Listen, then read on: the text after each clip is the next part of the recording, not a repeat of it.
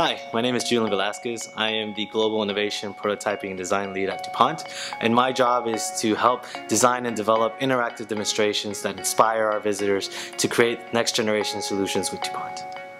So the focus here at the Silicon Valley Innovation Center was to promote awareness of DuPont and what we do. Historically, DuPont's been an East-based company, and now that we have a more significant presence here at the West Coast, we wanted to do something special. We wanted to make sure that we took advantage of the ecosystem of Silicon Valley to help demonstrate who we are as a company and what we do. Hello everyone, I'm Abdullah Zafar. I'm with DuPont Transportation and Industrial Business, and I'm located at the Silicon Valley Technology Center.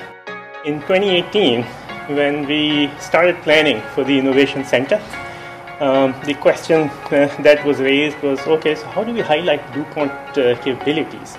We have such a broad portfolio of products, technologies, that how do we bring together the breadth of DuPont in a device, highlight A, DuPont's problem-solving capabilities, and B, how materials can enable really all kinds of innovations that our customers are seeking.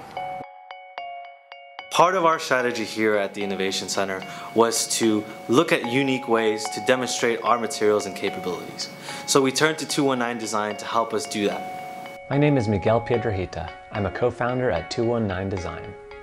219 Design is a product design and engineering consultancy, and we help our clients develop innovative new products. When DuPont approached us with this project, we started by doing several rounds of brainstorming and ideation, where we developed lots of ideas that could potentially meet DuPont's goals. We decided to move forward with the drone, which we felt was ripe for innovation. With materials and processes from DuPont, we realized we could improve robustness, reduce weight, and streamline assembly and manufacturing steps. In parallel, we were working with experts from DuPont to understand how best to leverage their materials and processes to maximize the drone's performance. My name is Shannon Dugan. I'm one of the applications engineers here at the DuPont Silicon Valley Technology Center. And this is the drone that we produced using DuPont materials throughout all of its construction. Of particular note is this thermoformed canopy piece that utilizes our thermoformable DuPont ME603 ink that was formulated specifically to be able to withstand the heat and stretching of the thermoforming process and still maintain conductivity in the finished part. All right, my name is Tom Fisher. I work with DuPont. So when we're making a drone, one of the objectives is to make it as lightweight as possible. So to that end, if you have circuit boards on here, which are rigid circuit boards, they're pretty thick, they're pretty heavy, they're big and square.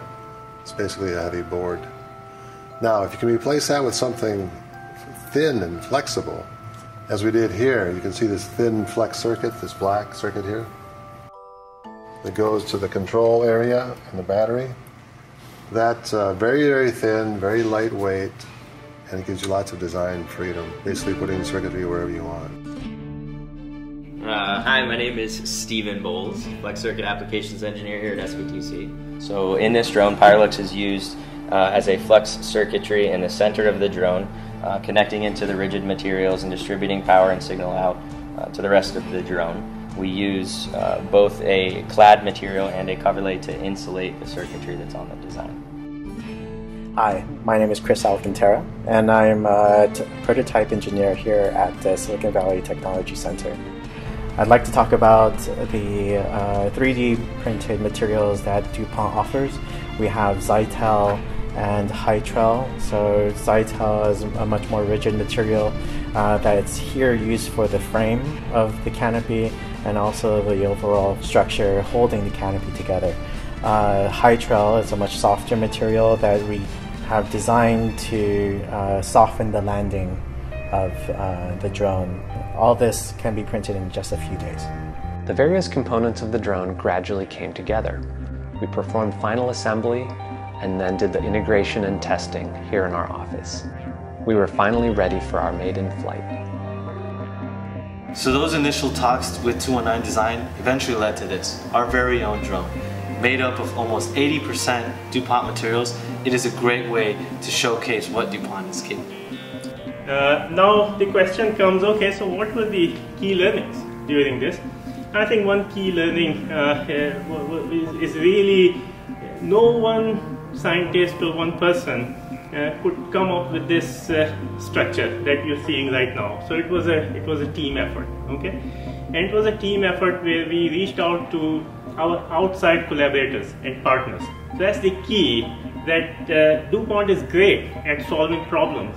So whenever we solve problems just on our own, A, it takes longer, B, it's not always the most optimum solution, and C, it really, we may miss a number of other potential options, because for every problem there are multiple solutions out there.